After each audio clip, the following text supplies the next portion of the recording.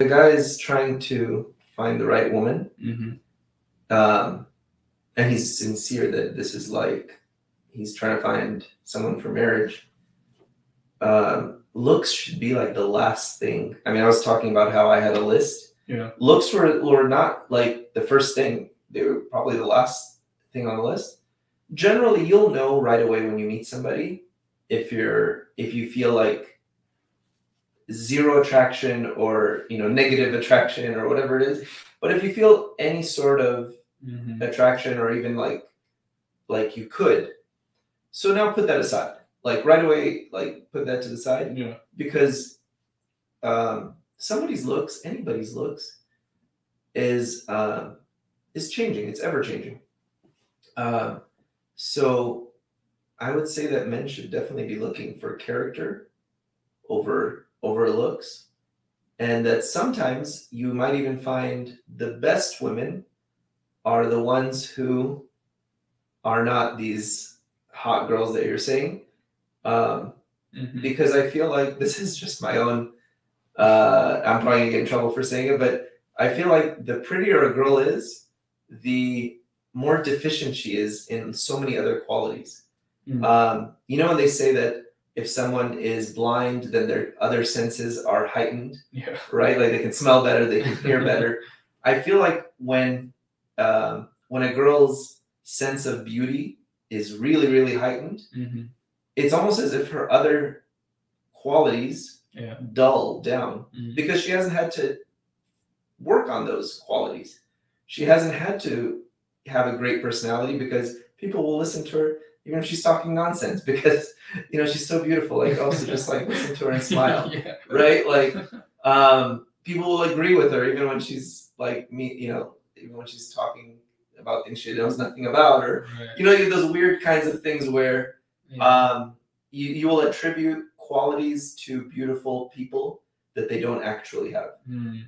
So like you'll meet a really beautiful girl and she was all right, but you'll come out of it saying, oh, she has amazing personality and she has amazing this and that. And if somebody didn't know how she looked and they just heard the conversation, they'd say like, oh, well, she's mediocre at best, right? So I think guys give a lot of credit where there's no credit due just because of looks, and they're the ones who are going to suffer from that, because if you actually marry those pretty girls who have nothing else to offer, you'll find out that beauty is fleeting, and sometimes even when the beauty hasn't gone, sometimes it's fleeting. So I'll tell you a story my dad told me to try to get me to understand. And he said that like one of his best friends in high school married his high school sweetheart, and she was like the equivalent of our prom queen, right? Like she was the prettiest girl in school, and all the guys in school were like, "Oh, you lucky guy," because like after they finished high school, I don't know if it was how far after they got married. So this guy marries the prettiest girl in school that everybody had a crush on. Then he meets him years later. He's like, oh, like Raouf or whatever his name is. Like, how have you been? Oh, you lucky SOB. You've been married to, whatever her name is this whole time. Like, how is it? Tell me, what is it like? And he's like, I hate my life. I hate my life. And he's like, what? How could you say that? You're married to the girl that we're all like, drooling over. And he's like, trust me, I'd rather be married to anyone else. And so he went on to say, like, she doesn't treat me well. She's always, every night there's a new reason for new drama. Every day there's a new reason that she's upset with me. I can never touch her. It's like, and if I can, like physically be intimate with her, it's a carrot on a stick. She just wants something from me or doesn't want me to do something. And so it's using to manipulate me.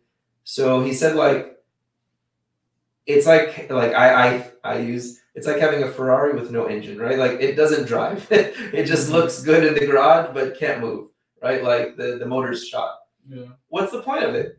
Like there's no point. So I would say be wary of the good looks without other stuff. It should be other things that are should be much more valued at much more higher things, or else you'll learn sooner or later that it's a miserable life having someone who is beautiful but with no other depth or no other things brought to the table. That person is eventually going to be the mother of your children. She's eventually going to be just an old woman and you're going to be an old man. So are you going to enjoy hanging out with them? Right? Like, you have to know that there has to be more than just, I find her attractive.